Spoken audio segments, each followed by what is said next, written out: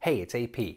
Did somebody tell you that you need a Dupont crimper and a connector for some crazy project that you're working on, but you have no idea how to use it? Well, I'm about to show you how, right now, on Made by AP.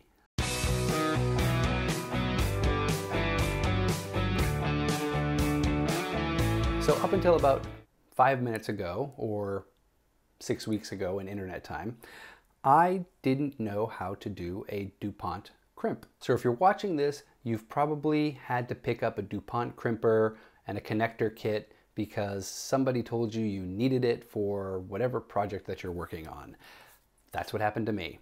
And when I got to that step in the process where I needed to actually use it, there were no instructions. So I figured it out and I'm showing you now. So to crimp your Dupont connector, you're going to need the Dupont crimping tool. It looks like a dinosaur. You're going to need the actual Dupont connectors and a 3-pin connector. So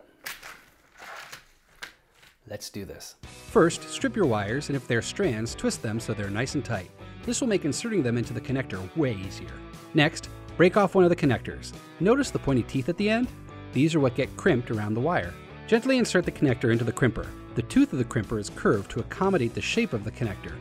Rest it on the tooth and slowly clamp down until the connector stays put. You don't want to crimp all the way just yet. This is to hold it in place for step 4 when we insert the wire. Insert the wire into the connector and crimp. Finally, insert your crimped connectors into the plug housing. This part can be a bit tricky. Just listen for the clicking noise when you push it in. That means that it's locked in place. You may need a pair of pliers to adjust the crimp to get these to seat properly. Super simple. But when you first look at this thing, you're like, what the hell is this? I still think it looks like a dinosaur. And this looks like a crocodile.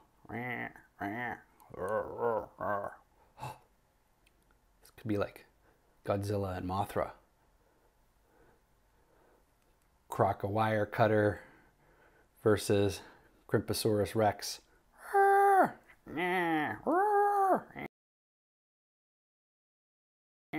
Sorry. Okay. Thanks for watching. I hope you learned something new today. See you next time.